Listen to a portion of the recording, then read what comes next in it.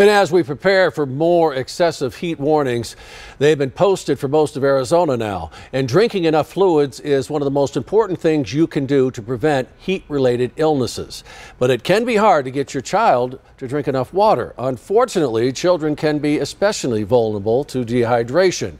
Signs of dehydration in children include dizziness, drowsiness, dry mouth, sunken eyes, crying with little or no tears, or urinating less often. To try and keep your child hydrated, it is recommended to take water everywhere you go.